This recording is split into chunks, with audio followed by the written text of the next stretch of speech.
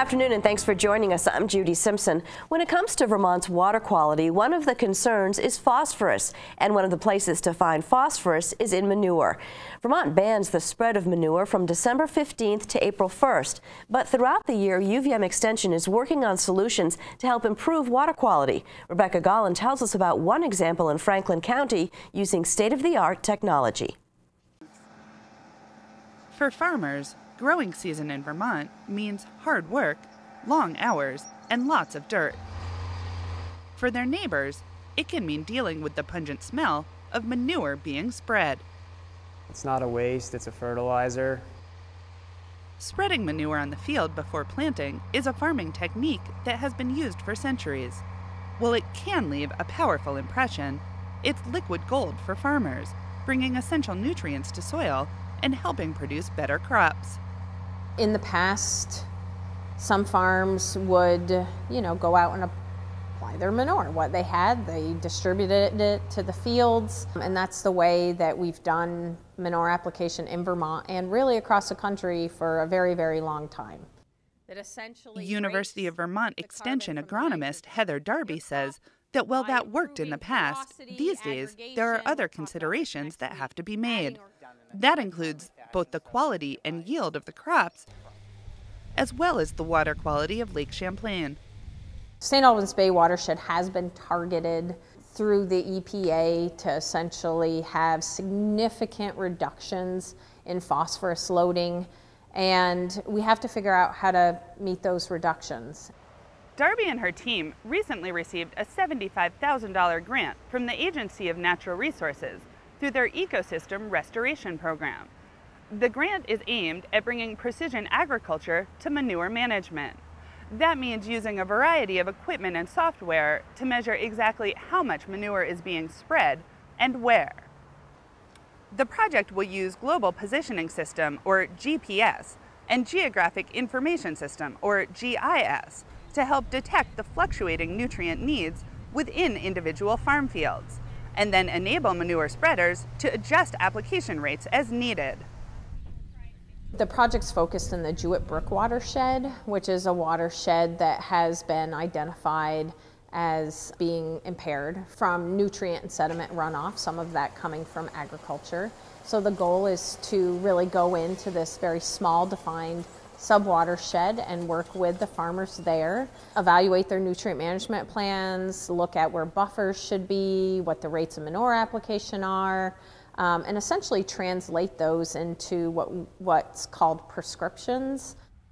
The group will be testing these precision technology tools on 2 types of spreaders in Franklin County over the next couple of years. Scott Magnan does custom crop service and manure application out of his shop in St. Albans. He helps clients figure out how to make a nutrient management plan to implement their prescription. He does that using a piece of technology that will make some farm neighbors cheer. It's a manure injector, and it buries its bounty beneath a layer of dirt, directing it to where the nutrients are needed the most, and more importantly, no odor. Some people just hire us because of the odor, just if they're in a village and they want to have a good relationship with their neighbors. Magnan and Darby are helping area farmers integrate these new techniques, which will give the farmers greater flexibility over traditional broadcast spreading. So we installed a display inside the cab where the operator can select the job he's doing, what piece of equipment he's doing, and the target rate in a prescription if it has one. The new technology also helps whoever is doing the spreading ensure that their load ends up in the right place. Most nutrient management plans today are very paper-based, and so, generally a custom applicator would have like a, clipboard full of maps that kind of shows them where the buffers are and where, what the manure application rate should be and how many times a year they should be applying manure. Darby hopes the end results will inform farmers about a safer and more efficient way to manage nutrients, while helping them track exactly what is going on and into their soil.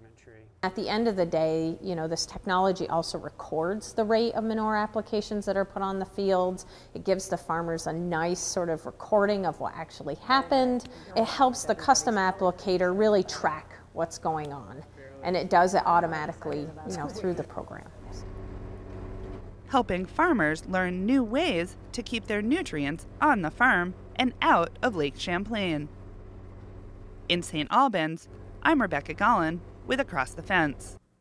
Thank you, Rebecca. Our next segment looks at agricultural research of a different sort. In the wake of Tropical Storm Irene in 2011, farmers began asking Extension whether there was a commercial crop that could grow well in floodplains. Those inquiries led to a research project looking into the feasibility of growing elderberries. Keith Silva has that story. You may have heard of elderberries being used in jams, jellies, or wine. If you were raised on 70s British comedy, you'll recall the word elderberries being used as a taunt in a Monty Python movie. Your mother was a hamster and your father smelt of elderberries. Elderberries are a little bit smaller than a pea. They grow on bushes and are harvested by cutting them off in bunches like grapes. They're a native plant, so they're really well adapted to this climate. At the farm between in Cambridge, John Hayden thinks an elderberry bush is the perfect plant for Vermonters to have at home. What we like about them is they'll grow well in marginal soils, so some of the heavier soils where other fruit won't thrive. So they have a nice little niche there. So that's we're using them to plug into areas where we couldn't really grow other fruit. There's a lot of talk about them. People are joking it's like the next big thing. Go east on Route 15 and you'll find Elmore Roots, where owner David Freed loves elderberries so much he's written a rap. It's our elder, our ancestor, our wise old shrub. Keeps us on our feet, brings us home from the pub. When he's not rapping about elderberries, Freed encourages customers to grow their own. They're not very fussy. The best thing is you start with a good-sized plant with a good root system. Plant it, not very deep, and keep putting compost and other rich earth from your garden around the base. Then they grow by themselves. We don't do very much, we just let them grow. Freed and Hayden's interest in elderberry isn't new. People have been cultivating elderberries to use as medicine for centuries. It's said elderberry syrup was the go-to elixir for old-time Vermonters who wanted to ward off winter colds and flus. At Rail Yard Apothecary and Yoga Studio in Burlington, herbalist Guido Mazet prescribes elderberry as a way to fight the common cold. As a clinical practitioner in herbal medicine, I've recommended elderberry countless times, and you have a couple of outcomes.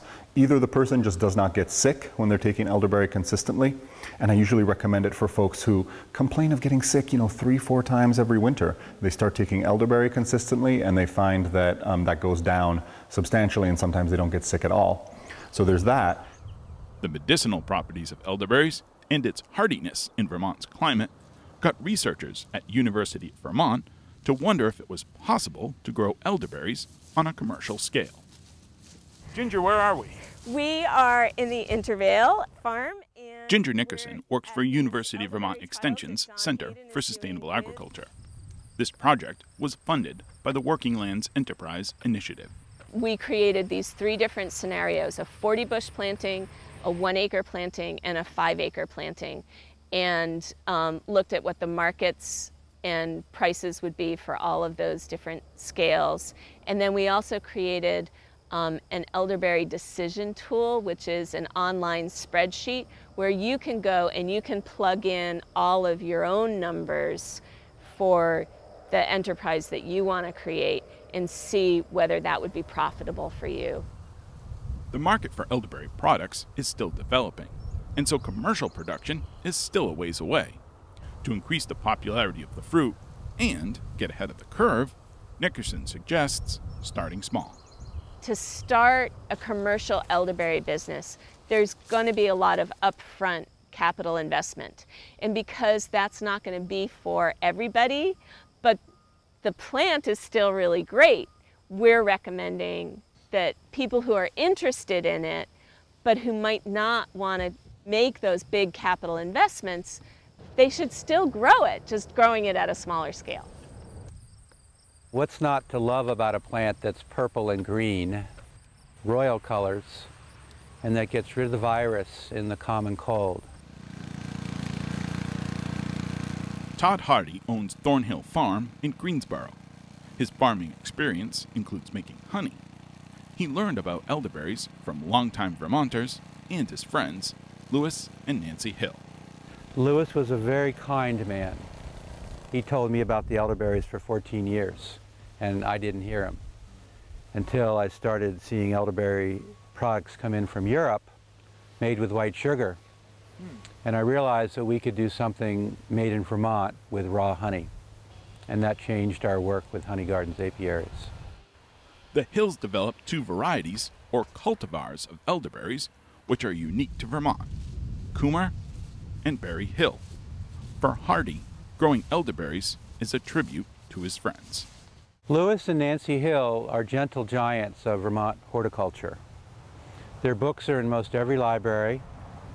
They wrote about daylilies, elderberries, black currants, flowering plants, and they were dedicated to Vermont, to Greensboro, and to horticulture. And Lewis knew how important the elderberries were, and he kept telling me about them. And it was a great way to diversify from being commercial beekeepers.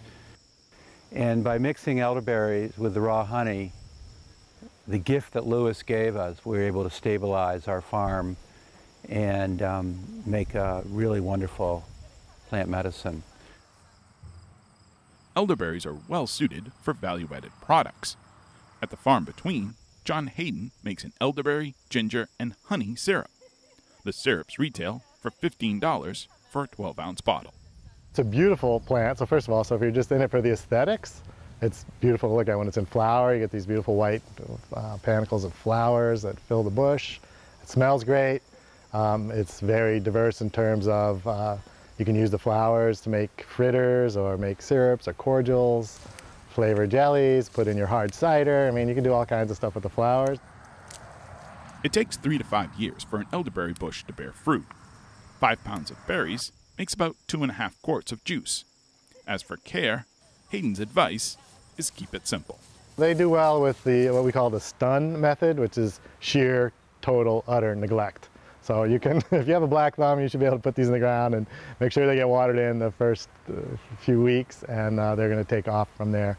It's a little weed management around the base so they're not competing with grasses and stuff when they're young. They're gonna thrive. They're native to this place, so they know how to grow here. Freed finds the elderberry to be stunning as well, and the perfect complement for a diverse landscape.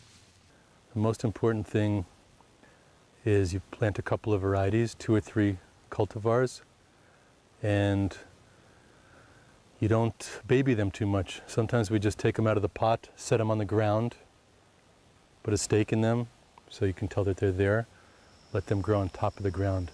The bigger the plant you plant, the faster you can have elderberries. You want to give them a little space between them because they get big. See how big this bush is? So this bush has been here for a long time, and it's growing underneath apple trees, and it's not a problem. It likes to have friends around. Multi-purpose, usefulness, a very useful plant. As an herbalist, Mazet has heard all the skepticism about folk remedies and natural medicines. For him, growing a stand of elderberries is like putting a medicine cabinet in your backyard. People have looked at these botanicals, and particularly elderberry has a lot of good research behind it, and have consistently seen not only that it helps in people when they're feeling sick, but that there's reasons why. When you look at what the pharmacology is, the immune system's action is bumped up, innate immunity is more active, and you also see a reduction in the ability of viruses to replicate. So there's a clinical evidence and a pharmacological evidence basis for these plants. And honestly, it doesn't mean that you can't take some aspirin when your fever hurts. Take both together, and what you'll find is that your modern technological medicine will help in the moment to reduce symptoms, but that herbal medicine will really help make you stronger, more well, and more vibrant in the long run. It's no joke. In sickness and in health, elderberries have had a lasting influence on people's well-being. When it comes to this kind of advice, it's always good to listen to your elders. In Burlington, I'm Keith Silva with Across the Fence. For more information about the Elderberry project, visit the web address on your screen. The site provides access to the Financial Decision Support Tool and a guide for propagating elderberries in your own backyard. That's all the time we have for today. Thanks for joining us. I'm Judy Simpson. I'll see you again next time on Across the Fence.